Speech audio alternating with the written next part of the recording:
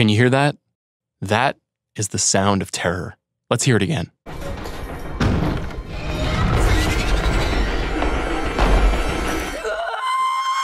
It is also, not coincidentally, the sound of money. Really? That's great. This is a particularly unnerving scene from the movie A Quiet Place, one of the year's biggest box office success stories. Written and directed by The Office star John Krasinski, A Quiet Place is the latest in a long line of horror movies to find big audiences eager to be scared. It earned $50 million in its opening weekend, on its way to $188 million this year. And it's the only movie among the 25 highest grossers of the year that is not based on a previously existing property of any kind. In other words, it's original. That's one of horror's powers, its ability to reinvent itself. It's alive! It's alive! It's alive! And after last year's It and Get Out, and this year's The Nun and Halloween, we are living through an explosion of horror movies at the box office. In a time dominated by superheroes, CGI dinosaurs, and animated kids movies, it's scary movies that have been able to persist while dramas, rom-coms, thrillers, and teen movies have faded from the popular imagination. Understanding why is simple. Horror makes us feel and demands our attention, and they're so much more effective when seen in theaters than anywhere else. With no second screens to distract us, there's nothing to keep us from fear itself. But have you ever stopped to ask yourself why these movies scare you in the first place? That's our big question. Just what makes a horror movie scary? These are the 5 keys to making audiences sick. Number 1, sound, score, and silence. What we hear is infinitely more important than what we see. Sure, that pool of blood pouring down an elevator shaft in The Shining is disturbing. Now watch that blood flow without Penderecki's ominous score.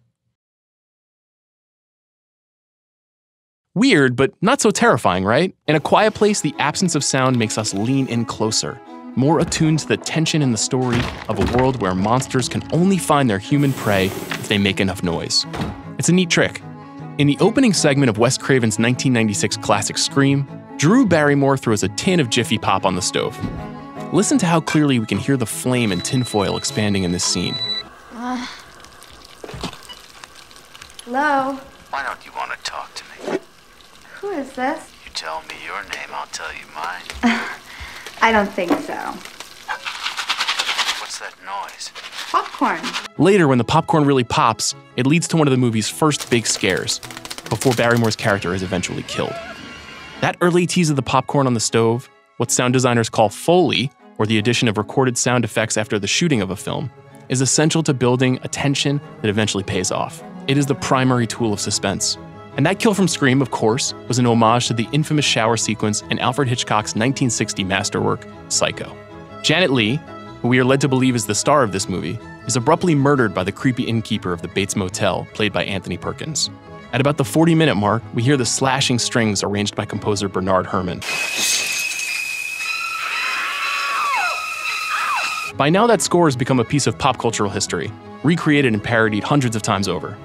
But set against the original scene, with its meticulously crafted 78 camera setups and 52 cuts, Herrmann's music is as devastating as ever. Think of other famous sounds. Leatherface firing up the chainsaw in the Texas Chainsaw Massacre. Freddy Krueger's scraping claws. Darth Vader's breath. All it takes is a few seconds and we're terrorized. Which leads to number 2, expectation and timing.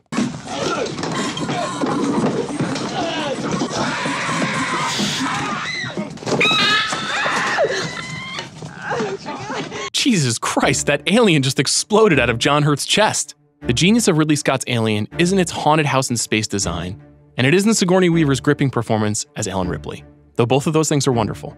It's in the sheer shock that famous scene provides. The stunning body horror of having something tear us apart from the inside out.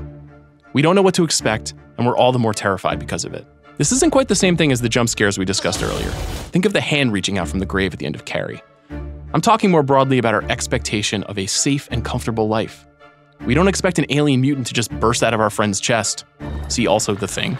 And we certainly don't expect an ancient demon to appear in our dining room. And even if we find ourselves living in a life-threatening simulation that doubles as a meta-commentary on horror movies, we don't expect every movie monster we could ever imagine to appear with the ding of an elevator bank. But that's exactly what happens when all hell literally breaks loose in the cabin in the woods. Yes, we're afraid of the dark, dismemberment, and death, but timing is everything. Number 3, Objects. They say the weapon makes the monster. What's Michael Myers without his knife? Or Leatherface without that chainsaw? In the scariest movies, objects represent supernatural or violent power. Something physical we can see that imbues a villain with its evil. Sure, the devil is scary as a concept, but it's when we see the amulet of Pazuzu in The Exorcist that we know Reagan is dealing with one difficult demon. In The Ring, Samara can't be unleashed until you pop that VHS cassette in a VCR. Remember those? In The Evil Dead, the monsters that torment Ash and his pals don't appear until they play a clip in which incantations out of the Necronomicon, the Book of the Dead, are recited, conjuring evil Sumerian demons and possessed trees. In Misery, there's that wooden block between James Caan's ankles and the sledgehammer that Kathy Bates swings. Sure, evil is all around, but it needs to take physical form to really do some damage. Number 4, performance. We need avatars for our fear. Look at the creeping dread that crawls across Jake Gyllenhaal's face in David Fincher's Zodiac. His character Robert Graysmith has gone down into the basement of a strange man who may or may not be the infamous Zodiac killer. The tension is unbearable. Does that scene work without Gyllenhaal's wide-eyed, jittery acting? Horror may be considered a low-rent genre, but when it gets the actors it deserves, like Jamie Lee Curtis in Halloween, or Boris Karloff in Frankenstein, or Anthony Hopkins in Silence of the Lambs, it can become something bigger. But these movies don't need brand-name stars. Remember Heather Donahue? No? How about now? I'm scared to close my eyes. I'm scared to open them. Heather and her teary performance as a tormented documentarian lost in the woods made the Blair Witch Project one of the most original and successful horror phenomenons ever. And then there's number 5, psychology. There are simple reasons to be scared. Sharks, demonic possession, the invasion of alien pod people stealing our bodies and our identities. But why are we scared in the first place? Well, there's some science for that. Groovy. A part of our brains known as the amygdala can be triggered while watching these movies. According to Wisconsin University professor Joanne Cantor, when we're afraid, this area is shown to be highly active in MRI scans. In those scans, the amygdala's movement coincides with increased heart rate, blood pressure, sweating, and alertness, the same physical responses we have to fear.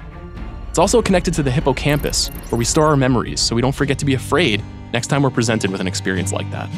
This is why even though we've seen 10 Halloween movies, we're ready to pay for an 11th. We remember what it feels like to be so scared, and we can't stop going back, no matter how awful it makes us feel.